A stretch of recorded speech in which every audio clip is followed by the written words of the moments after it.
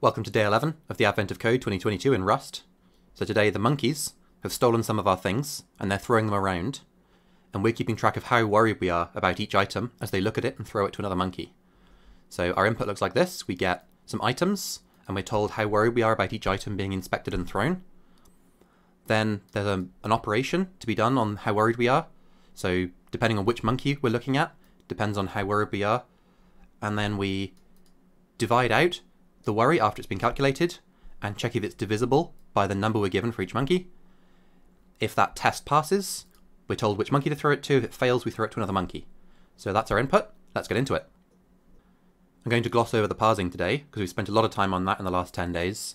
And this one's actually fairly easy to parse, although it requires a bit of code. So if we have a look at the input format, each monkey takes 6 lines. We can ignore the first line. We know what monkey index it is because we're passing the file top to bottom. Then we can extract out a list of priorities. We can extract out the operator, which is either multiply or add. We can extract out the amount in the operation, which is either a number or one sneaky case where it asks us to fetch out the old priority and multiply it by itself. And then we can check what the test value is, and we can work out what monkey to throw to next. And those are already given as 0 through 7, so they're already an index into an array. So the format makes this nice and easy. So there's just a couple of things we have to be careful about.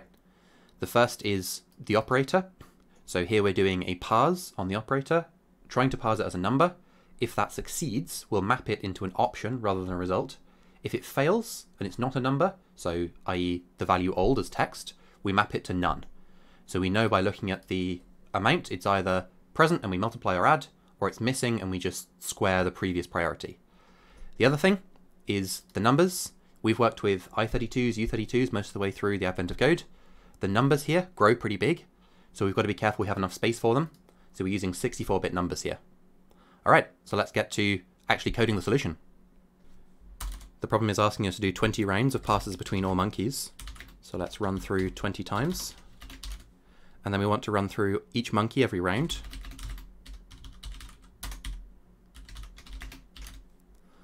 And then we want to work through each of the monkey's items, but we want to account for the case that the monkey might not have any. So let's do a condition that can cope with that. Get the current monkey number, unwrap that, check its items, ensure the length is greater than 0. And then we can get our monkey as mutable because we want to change its state. Get mutable on current monkey, unwrap. Then we can increment the number of inspections this monkey's done because we're considering one item each loop here. So we can do monkey.inspections plus equals 1. Then we can grab the first item out of their list, monkey items, pop front, and unwrap that item. So I'm referring to it as item here. It's really a priority for an item, but it makes sense to consider them as items. So then we'll call monkey.calc on that item. And that should give us back a throw to for the next monkey this should go to, and a new priority. And then we can add that item to the monkey that it's going to. Monkeys.getMut on the throw to monkey. Unwrap that, get its items, and push to the back of their list the new priority. And then we should have a quick look at what the calc function does. So this is saying if the op amount is sum, then we parse the number successfully. So that's the case where we've got a number to operate on. And the else case is where we've got a bit of text and we know that's going to be old. So we'll just make that assumption there. So either get the value or use the current priority. Then we calculate the new priority using the operator that we've been given, either multiply or add. Divide by 3 because the problem tells us to, and it stops the numbers getting too big. Floor that, so go to the nearest whole number that's lower than the value we get. Convert that back to an integer. And then check if the value is divisible by our test. So this number here, so test divisible by 2, 13, and so on. If it is, we use the true target to send the new priority, otherwise we send to the false target. So 2 different monkeys we can select. So that gives us our rounds. That's moving all the items between monkeys and updating the priority values. Finally, we want to find the monkeys who've done the most throws or the most inspections. So find the top 2 and multiply their number of inspections together to get a monkey business number. So monkeys, we'll sort it, and we'll take monkey 1, monkey 2, And we'll do monkey1.inspections, compare with a reference to monkey2.inspections. So that's been sorted in place. Then we can take our monkeys, iterate through them. We can map to just get the inspections out.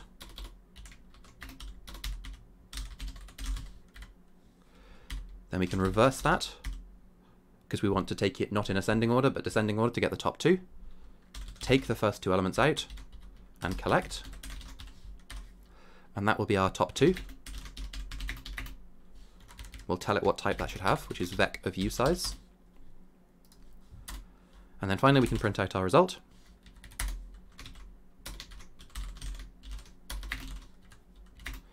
Which will be top two, get the first element, unwrap it, multiply by top two, get, looks like there's a mistake there, that should be top two.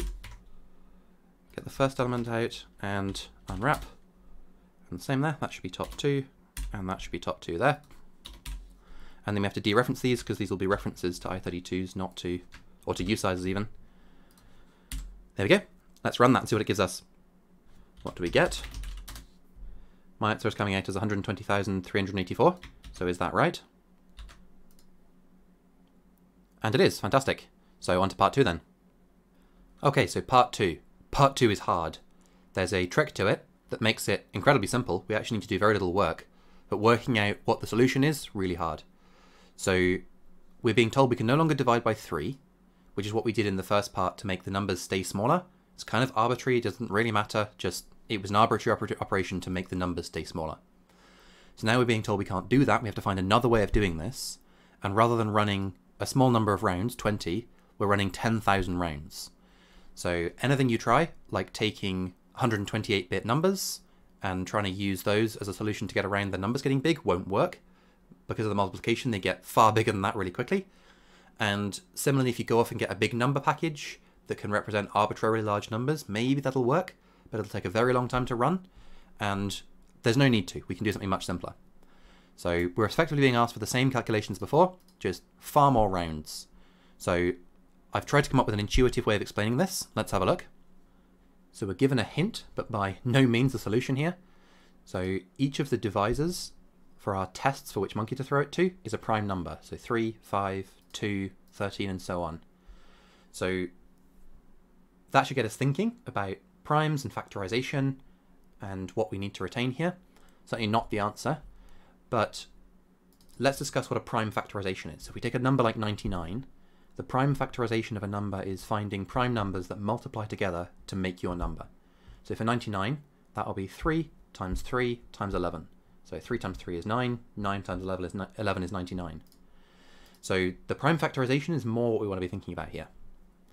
So if we slim this down to a really simple example, where our divisor tests are 2 and 3, so the number in these tests that decide what monkey to throw to are 2 and 3, the product of those is 6, and then say we had a single item with a worry value of 5, how worried we are about it being dropped, and an operation of 4, so the operation being what happens when that monkey inspects the item, what happens to the worry value. So applying those numbers, the starting worry value of 5, adding 4 to it, that becomes 9. And then here is the trick, so we can check what is 9 modulo 6. So that gives us back 3, and that has retained the information about whether our number was divisible by 2 and 3. And this is the bit that's slightly tricky to get your head around. So if we take 9, for example, it's divisible by 3.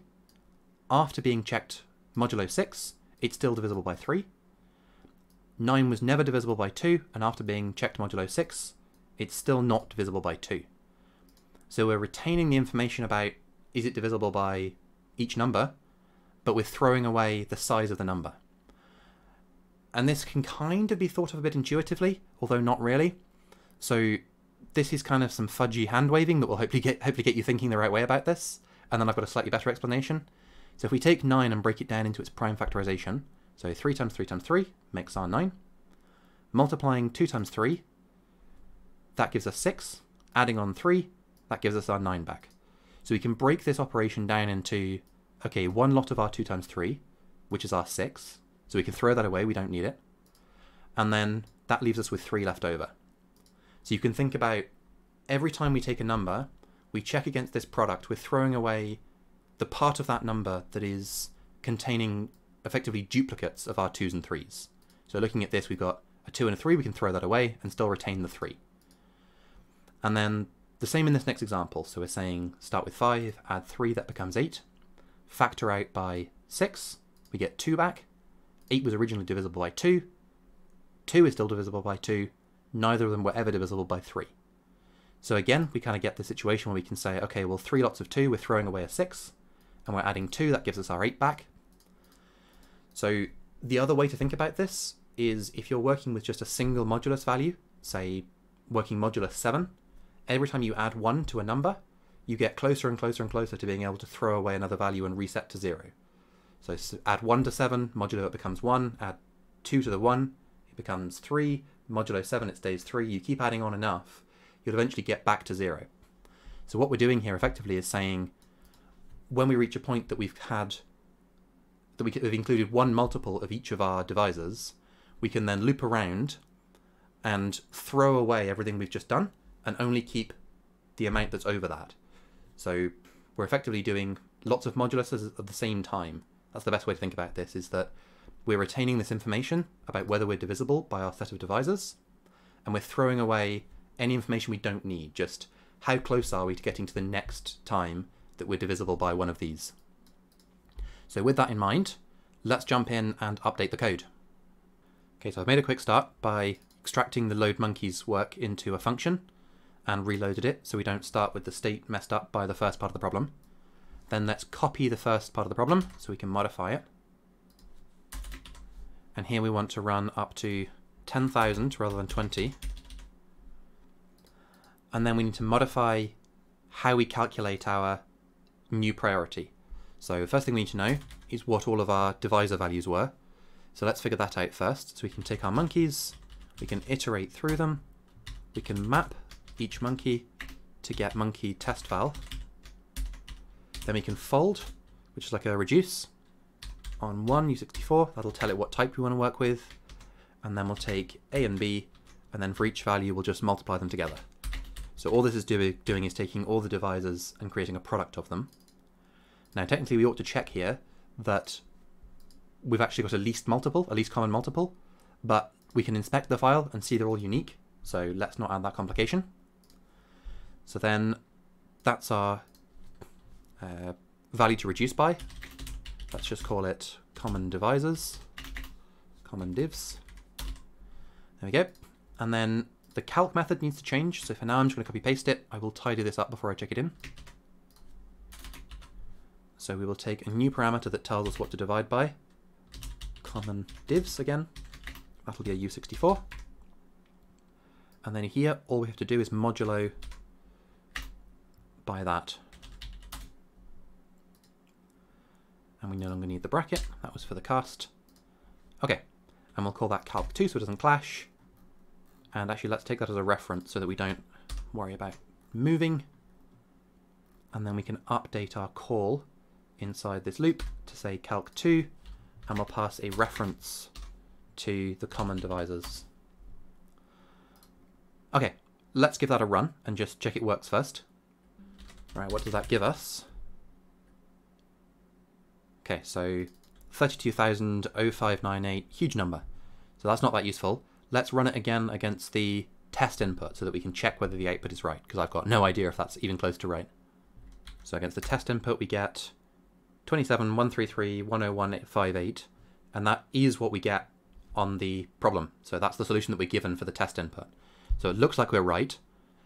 It still feels like we could understand this a bit better, so I'm going to add some extra printing to this so we can see what's happening as this runs. Okay, so I've made several changes. I've gone back to the test input because that's a little bit simpler, there's fewer monkeys. So what we need to remember is that our divisor numbers are 23, 19, 13, and 17. So kind of the teen primes and 23. So keep that in mind.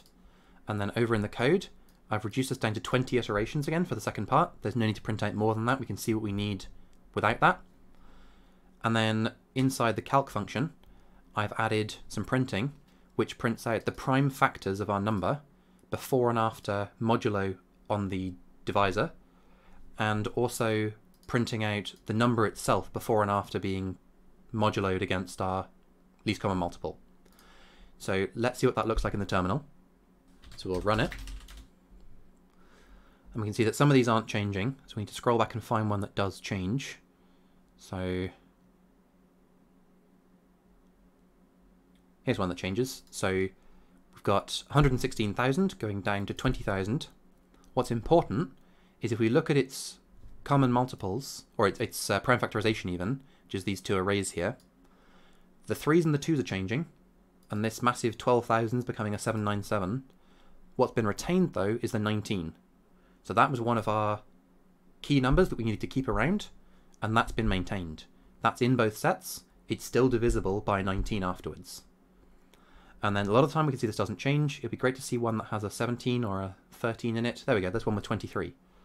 So it was initially containing these numbers, so 2, 2, 19, 19, 23, 23, 41, 41, so a bunch of primes.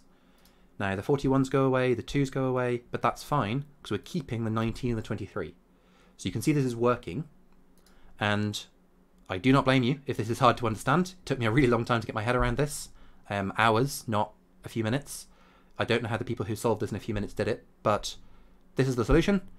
It's a really slick solution once you understand it, but it definitely takes some time to get your head around. So best of luck, comment if I can help you further, and I will see you tomorrow for the next problem.